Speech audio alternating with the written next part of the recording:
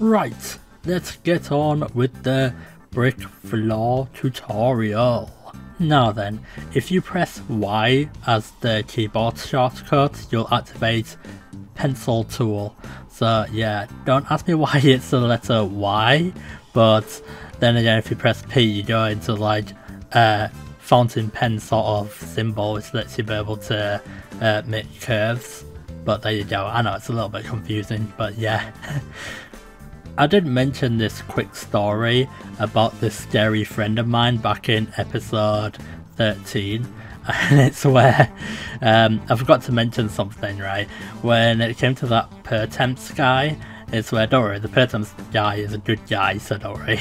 And it's where, so no rant here, and it's where when he saw one of my college photos, there was like this so-called scary looking guy, and it's where I forgot to mention something, right?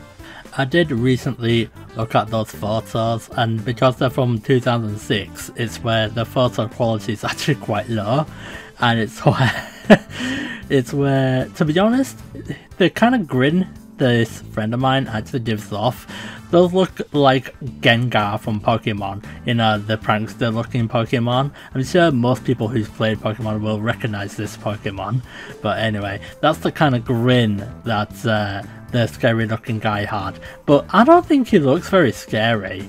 I think people just perceive him in a very scary looking way, when it's like, I don't perceive as someone grinning like Gengar as really scary looking. I mean, Gengar he still looks quite friendly if you look at it this way.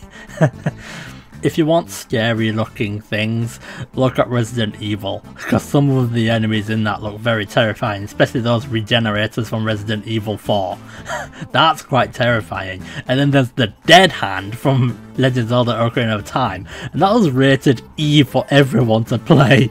I was just like, yeah, you know. So if that one guy back at Pertemps thinks that one friend looks scary, he's definitely not played Legend of Zelda Ocarina of Time with the Dead Hand.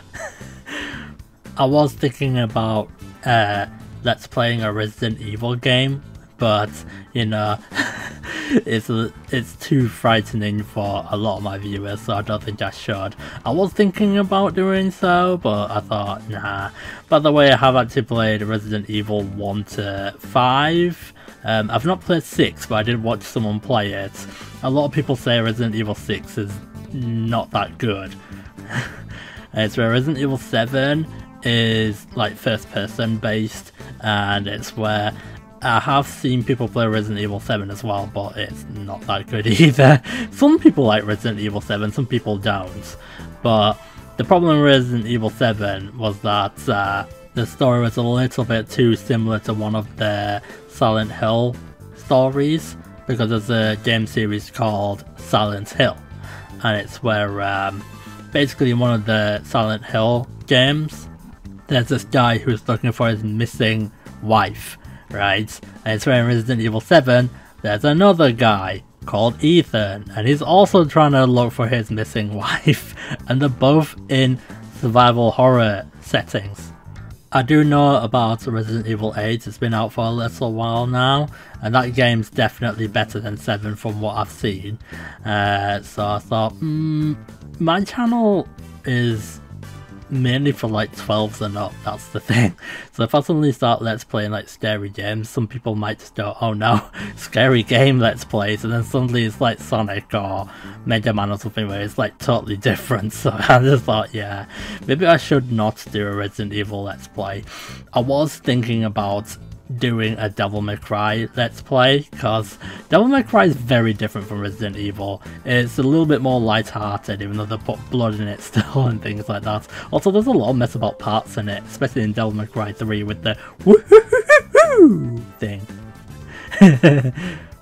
Now, there is gonna be like a skip in this video, because there's not really much point showing myself copy and paste and move the different bricks across the whole floor, because you've already seen me do it across like 3 columns. So what I'm gonna do is I'm gonna make a time skip, and after the time skip I'll do a different part of the floor. Oh, just another quick story about me. I've been building up the Devil May Cry Dante cosplay outfits, and it's where I've been doing this for a little while now, and it's where I was very happy when I got something from the post. It's like these black Dante gloves that he uses. It's the Devil May Cry 3 version I'm trying to cosplay as in the future. So yeah, so I am so happy. What's even better is that the black gloves only costed like £8 or £9, and it did not take very long for it to come in the post since it was already in the UK. So I thought, woohoo! Literally. 25 minutes of drawing later. Right, we are back. Yeah, I like SpongeBob SquarePants. Well, most of the episodes of it anyway. I wanted to at least put one SpongeBob reference in there. Oh yeah, I remember watching the SpongeBob SquarePants movie from ages ago, and it's there was this one really scary part, despite it's for like 3-year-olds and up, and it's when Plankton brainwashes all those Bikini Bottom citizens with them all having buckets on their heads, so like saying, "All hail Plankton," repeatedly. That was pretty scary, that, especially when all those arms were after Squidward. It's like, oh no. That would bring nightmares to people. And they're even crashing through the windows later on, like Resident Evil zombies. Like, man, Plan Z of Plankton's evil plans is just so dark and scary. He is not, like, friendly one bit. It's just like, yeah. Oh my word. Using everyone in the city as the weapon. It's like, wow, get them to be your slaves. That's just like, wow. Oh yeah, something else also came in the post as well. I did get those Dante gloves, and what also came alongside it is the referee booklet, you know, the one with the yellow card and the one with the red card. And it also came with the whistle as well, because, you know, I'm into football, and it's where... So I'm surprised that the football referee booklets also came with the Dante gloves. So I'm like thinking, wow, even though they were from 2 different sellers. Oh well. Now people are going to be asking me, why do you need a yellow or red card booklet, N? Well, it's because I do this thing for myself, right? And do you remember the rant I made about Petrine and Ursula? Yeah, they've basically been red carded by me. Already, and it's where basically I do this thing in my mind where whenever someone's a really bad seller, I either give them a yellow card or a red card, and obviously 2 yellows make a red, right? And because Petrine went around lying her head off so much, I thought, yeah, she got a red card. Especially that time when she said, "My grandma had a stroke last week," and decided to draw fan art of someone else's character in that same week. So, you know, that honestly, you don't go around making things up which clearly are not happening. And also, like I said in that other video, you don't go around using your relative dying in front of you as an excuse as to why you cannot finish someone else's commission. You just don't do that. You should just admit your own faults. Oh, and that's another thing, right? I didn't say this in the Petrine rant that I made last year. I think it was last year, it was the year before that. Right, and it's where I read one of her dumb diary things after I already left her, right, and she actually admitted that she actually lied before. It was like, so you admit that you're a liar, yet you're gonna continue lying to people even more so afterwards. And then about 1 or 2 months later, she was like going around saying, "Oh no, my grandma passed away." It was just like, yeah, you're really going to get sympathy for going around lying to people on purpose several times. And then, you know, it's just like, I just wonder what that one grandma thinks of her own granddaughter flipping lying to her so much, or lying about her on the internet. But yeah, definitely red card for her. Oh yeah, that's another thing, right? People are probably wondering, what happens if you get a red card by you? And it's where, what happens is that you won't get a commission off me, you won't get any views from me, so in other words I won't even go onto your videos, and you won't even get hype from me. So in other words, you won't even be welcomed by me. I have actually given 2 yellow cards to someone which made it into a red before, right? And it's I didn't mention this before, right, but I won't say the person's name, right? There's this MP3 girl, and it's where she like makes MP3s on Patreon, right? When you give her like £3 a month, she like makes them for you. And she does like song covers and things like that, right? Which is fine and dandy. But after like 15-16 months, she just went missing for over a month, so I just went and just quitted, right? And what happened was that she just came back and went around saying, oh, I'm depressed, or I'm on hiatus. Like, yeah, you're on hiatus or depressed, saying Merry Christmas to people on Twitter. Yeah, totally telling the truth there. And that's one of the 2 yellow cards, right? There was another one where she goes around saying on Patreon, oh, if you give me £5 a month, I'll give you a live stream where you can come talk to me, right? And the problem is that she only did like 1 out of 3 of them.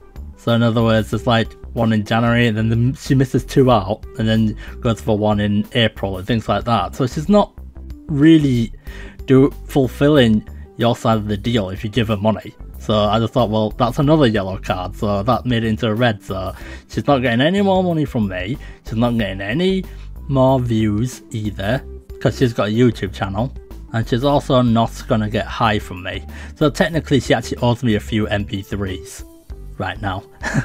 It's just like, you know, don't you just hate it when people owe you something and you're just never gonna get it. So that's why that made it into a red. Now most people will be like saying, well, N, why did you go to her at all? Because, believe it or not, she used to be really good. She used to actually do what she said she'd do.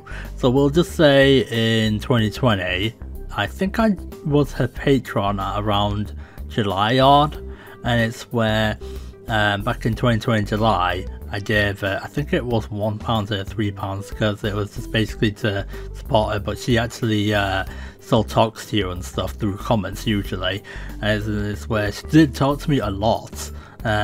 She did respond to my messages a lot, but it's because she's got so many like subscribers, so obviously you're not going to be able to respond to every single comment, are you? So it's only for the thing. And so also she had a Discord server, and that was actually quite good as well, for most parts anyway. And it's where for the MP3 parts, because I upgraded from £1 tier to £3 tier, and it's where what happened was that she did the £3 tier like perfectly fine for literally a whole year. So she was really good, and she actually did them on time and everything. And it's where there was this 1 month which I can still forgive her for, believe it or not, where she did give 1 MP3 song cover that she did like 1 week too late, but that was fine because she still gave it. But the problem with the very end part back in December 2021, I think it was, is that she was like, just went missing completely. In fact, she went missing from about 11th of November actually, because that was the very last MP3 I got. So basically from like 11th of November all the way to like very end of December, when I actually quitted being her patron, she didn't even do anything. So basically she owed me about 3 or 4 MP3s. Anyway, rant over. I've actually very nearly finished with this how to draw Viewpoint series. I've still got 1 more video to make because I still need to make the shadow, which won't take that long. And there's one other thing I need to do. So I'll see you next time. Thank you for watching the video. If you want to actually show your support, you may tick like, share, or subscribe to my channel. You can even do all 3 of them if you want to. So yeah, and with that, I'll end off the video. So thanks you for watching.